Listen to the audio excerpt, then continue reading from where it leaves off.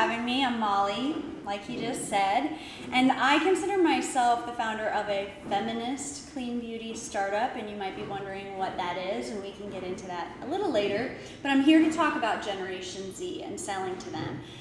We have customers of all ages, but I built our brand around Generation Z because the future of buying is changing dramatically in the next 10 years. So they were born between 95, 2010.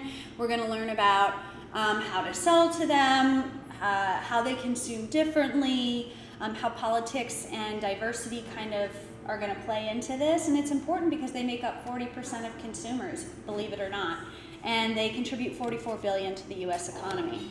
So for them, consumption is a means of self-expression. And so individual identity is really important to them. They don't like labels. They don't want to be put in a box.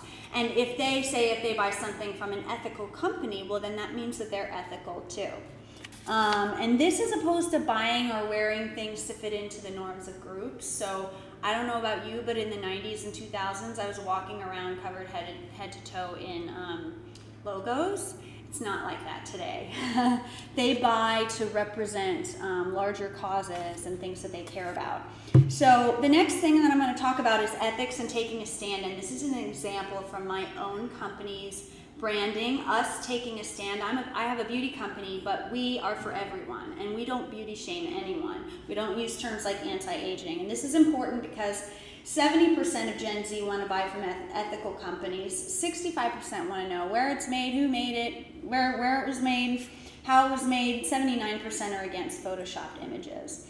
So it's better to pick a specific cause or topic rather than a broad swath of things and then have something really relevant to say about that. Because 67% think being value-based is cool, and that's different from when I was coming up.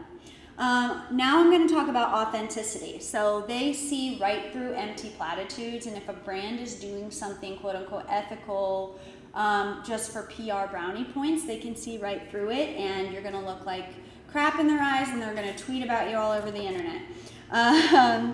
For example, if a brand talks about diversity but doesn't have a diverse workforce, they're going to notice and they'll call you out on it. And the preoccupation with authenticity has led them away from celebrities as endorsers to influencers, which leads us to our next point. They don't want to be sold to. They want to be a part of your brand. They don't want to just join your journey, but they want to bring you along on theirs. And this is perfect for user-generated content. I mean, 20 years ago, you couldn't access a brand. Now, someone can take a beautiful photo of my products and I can, regram it, and then it helps both of us. And so that's going to be a big part of, the next few years. They're YouTube stars, documentarians, their own personal creative and media teams. So taking advantage of that is helpful for both them and the brand. And they're more likely to engage with you if you're human.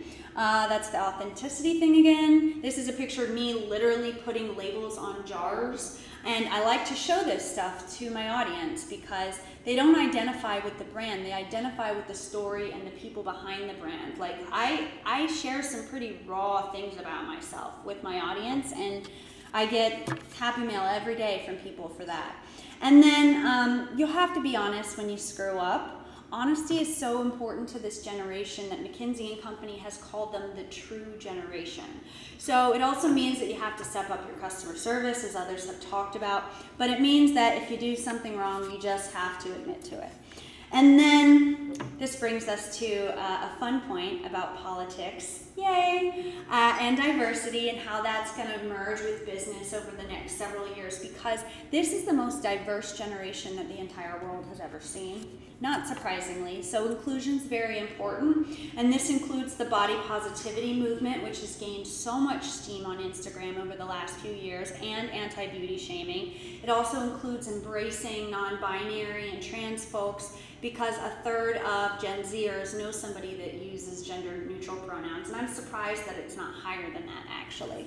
And then the biggie, on the whole, they are the most liberal generation we've ever seen. The ones on the right are really far to the right, but generally they're liberal, and their number one issue is climate change. They are passionate about climate change. Sustainability is top of mind. They're going to ask questions about that, and so there needs to be some sort of a plan for that. And so these are the main points that I just talked about.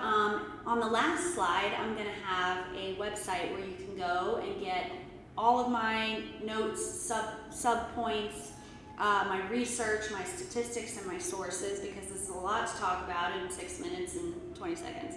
So before I wrap, some quick examples in real life. This is my company and how we take a stand. Again, we're known for being anti-beauty shaming. We are not going to use your insecurities to sell you products. We're not selling you things to fix you because you don't need to be fixed. We have very diverse models in our marketing, and it's worked really well for us. The next example is Fenty Beauty. And that's owned by Rihanna, for people who don't know.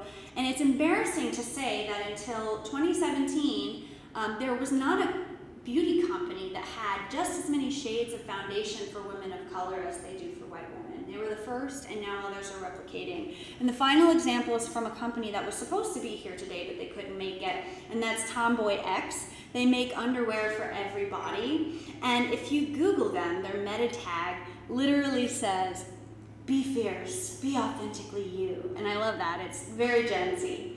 And not surprisingly, they're blowing up. So that's what I've got.